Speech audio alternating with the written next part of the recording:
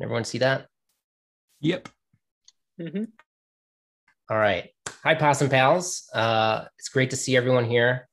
My name is Mike Aparicio. I am the senior design systems engineer at a company here in Chicago called Provi. I apologize in advance if none of the other slides in this deck are as good as this one. I probably spent more time on this slide than any of the other ones. So when Steph asked me if I'd be interested in doing a talk on templating languages at the first Eleventy meetup with the possum father himself, Zach Leatherman, I was like, yes, absolutely. And then I immediately went to Google. And after a little bit of research, I'm fairly confident that I'm now an expert on the topic. But before I get into it, let's take a little trip through time. So back in the day, if you had a website with multiple pages, it was this huge undertaking to keep things consistent between all those different pages. If I wanted to add a new page, I'd have to go into each existing page and update the navigation. There's a lot of cutting and pasting going on. Eventually, I figured out how to make this easier with PHP by including the header and footer from separate files. That way, any changes could be made in a single place. The only problem with this is that you need your web server to be able to run PHP. And besides that, the pages were compiled this way every time someone visited the page, which wasn't super performant. And over the years, various flavors of templating languages came along in an effort to solve this shortcoming by pre-compiling templates into static pages. Think of these like Sass for markup. They made it a lot easier to write and maintain vast amounts of code while keeping things dry. While the features and syntax of these templating languages can be wildly different, most of them offer these three features: objects or variables, which let you store and display data; tags, which let you iterate over or conditionally display data; and filters, which allow you to apply functions to data or otherwise manipulate it in some way. The cool thing about Eleventy is that it supports all of these template languages. So if you're already familiar with one or have a bunch of content that already uses one of these, moving to Eleventy is pretty easy. Eleventy also allows you to use JavaScript as a template language or precompile HTML as any of these template languages. If you're new to Eleventy or template languages in general, I'm going to use Nunjucks today to demonstrate some of the cool stuff you can do with Eleventy. So let's go back to our first example, which I've spruced up with some more modern markup, and learn how we can use templating in Eleventy to make our static content more dynamic. On the left here, you'll see a pretty typical directory structure for Eleventy. This is from a little starter project that I made, which I'll link to at the end. The first thing we can do is save our whole HTML page in a folder called _includes inside of our source directory. We'll call it base.njk. NJK is the file extension for Nunjucks. The source directory is where Eleventy will look for files to compile into static pages in the site folder, which we can then upload to our web server. Here, we're replacing our actual content with a template object called content, which we indicate by surrounding it with two curly braces. You'll notice there's a pipe with the word safe. This is an example of a filter. The safe filter is essentially telling Nunjucks, hey, you don't need to escape any HTML in this object. I trust that it's not some malicious user-submitted content. To create our homepage, we create a file called home.html in our pages directory and copy the content of the page into that file. Although the extension is HTML, Eleventy is treating this like a Nunjucks file. This lets us add front matter, which are these key value pairs added in between triple hyphens that we can refer to elsewhere using variables. Here, we're setting this page's layout to base, which we just made. Eleventy will look for these layouts by default in the includes directory and cycle through all the different template engine extensions. So you can actually omit the full path and file extension here. Eleventy will now compile our homepage into the site folder under pages/home/index.html. You can see our content inserted inside of the main element. The default path, though, is not super ideal. You can use the permalink key in your front matter to override the default path where Eleventy compiles your pages. Here, we're just using a single /, which means Eleventy will compile this page as index.html in the root of our site folder, like so. The real power of templating comes when we start adding more pages. Let's add our About page.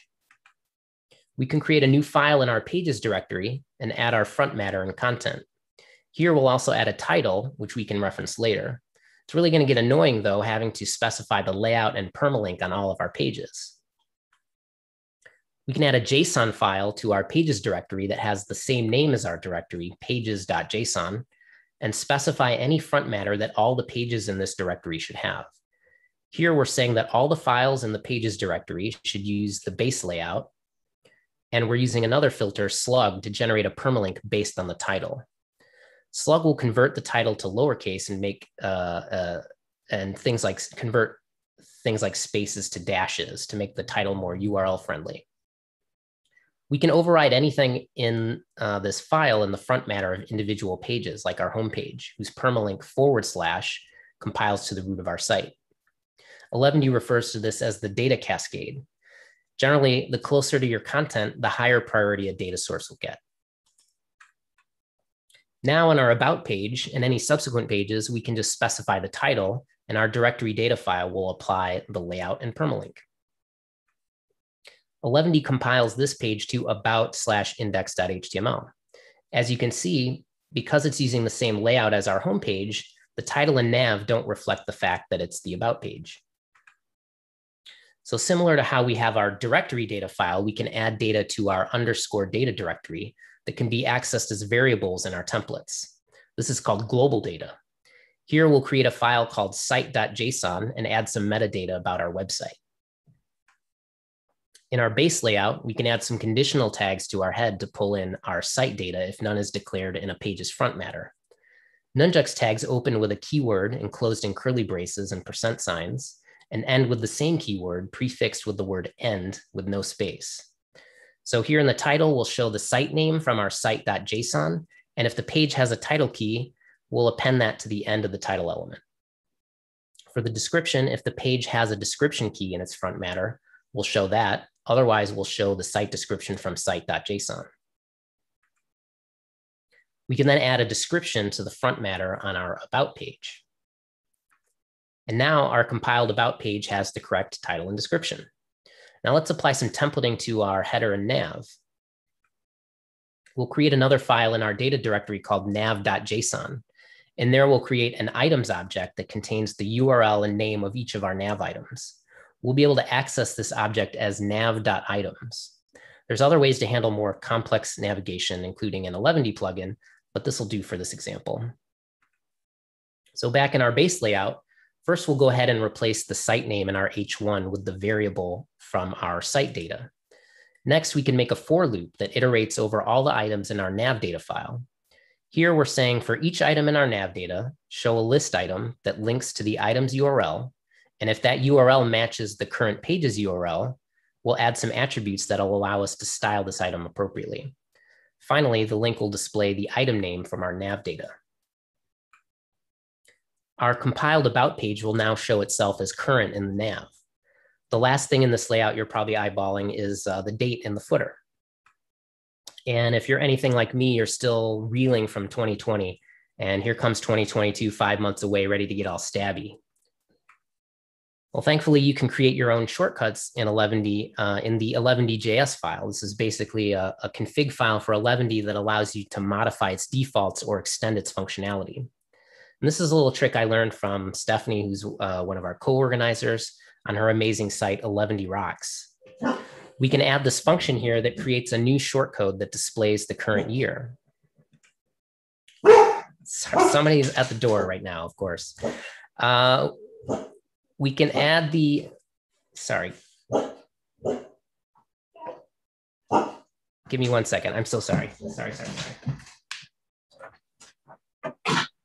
Wants to sing hold music. Do, do, do, do, do.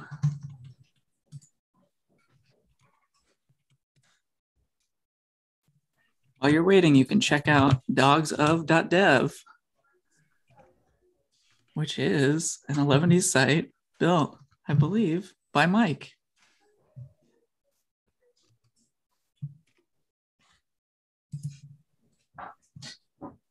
I think mine is on page 4.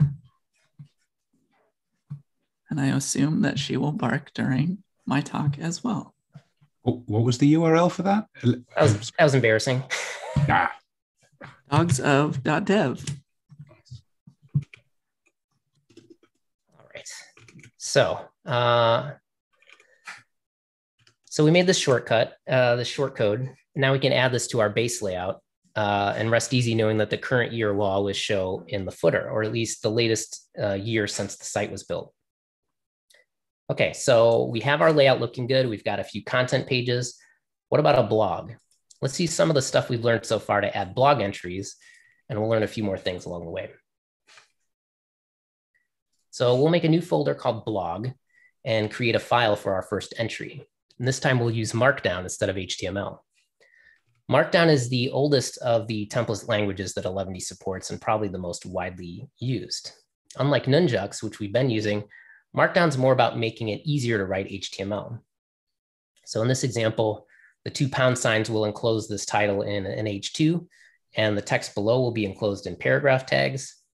We can use double asterisks to make text bold. We can create links with text in square brackets followed by the URL in parentheses. We can make a bullet list with hyphens or asterisks. Again, though, we've got some redundant front matter that'll be shared between blog entries.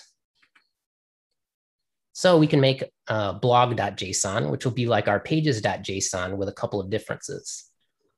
So we might want to display our blog entries a bit differently than our other pages. So let's make a new layout called blog. We'll also move the permalink here and add a new key called tags. So Eleventy has a feature called collections that allows us to display data about all pages that share the same tag. We'll give all the pages in our blog folder the post tag. So here's our new blog layout. We'll add blog.njk to our includes directory.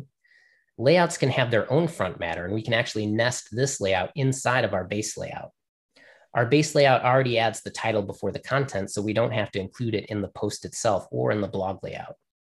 We could also display things here like the author, the publish date, article tags. This will do for now. So we can add new blog entries now with just a title and a description, since our JSON file includes the rest, and we can omit the title from the content since our base layout handles that. So one last thing, let's make our blog page that lists all the blog entries. For our blog page, we'll make an unordered list, and inside that we'll make a loop that says for each post in collections.posts, that is all pages with the posts tag, add a list item with a link to the post's URL and show the post's title. Here, data in post.data.title refers to the data in the page's front matter, which is where our title lives. And here's what our compiled blog page looks like. So in about 10 minutes, we've built a solid foundation for a website using the power of templating in Eleventy. So there's a lot of other cool stuff that you can do with Eleventy that I don't have time to go deep on, but today we looked at different ways we can bring data in from local files, but you can also create pages from external data with APIs. So updating pages in a code editor and committing changes to GitHub isn't always practical, particularly when non-technical folks are responsible for editing content. You can use a headless CMS, which basically serves as a UI for entering data, and then have Eleventy fetch that data at build time to generate the site. Basically, you're handling the head part or the display of content coming from the CMS, unlike something like WordPress, which does both. There's a ton of companies providing this service now. This list is from an article written in March, so there's probably at least 50 more of these by now. So that's about as much as I could cram in here. If you're interested in learning more about Eleventy, I've added some resources here. The Eleventy website, of course, is great. I have a site called Eleventy Recipes, which has step-by-step instructions to add individual features to Eleventy sites. Again, Steph's Eleventy Rocks is an amazing resource. Andy Bell has a great course on Eleventy, which he recently made available for free. You'll learn a lot of stuff about Eleventy there, as well as some great CSS tips. You can find the Eleventy starter that I used for this on my GitHub. And there's also links here to these slides, as well as all the code from the talk. Thanks so much, everybody.